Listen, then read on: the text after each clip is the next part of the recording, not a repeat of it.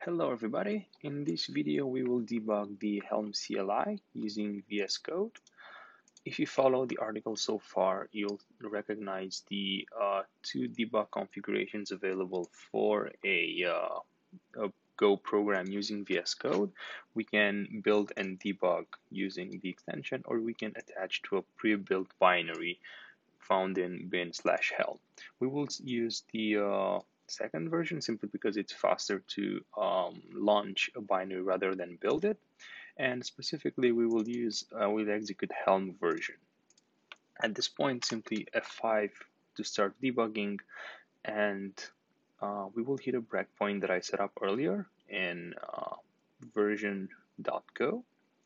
And at this point, you can take a look at all your local variables, or you can even evaluate expressions and variables from here. So for example, v.show client, I can evaluate that this expression is true.